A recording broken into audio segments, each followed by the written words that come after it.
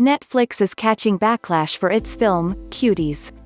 Netflix director Maimouna Doucoure of Cuties, which also goes by the title, Mignonnes. Stephane Cardinale, Corbis via Getty Images, "We're deeply sorry for the inappropriate artwork that we used for Mignonnes' Cuties," a Netflix spokesperson told Fox Business in August. "It was not okay, nor was it representative of this French film, which premiered at Sundance. We've now updated the pictures and description." However, Doucoure notes that those who have seen the film in its entirety support the notion that the poster and clip, out of context, do not accurately represent the movie.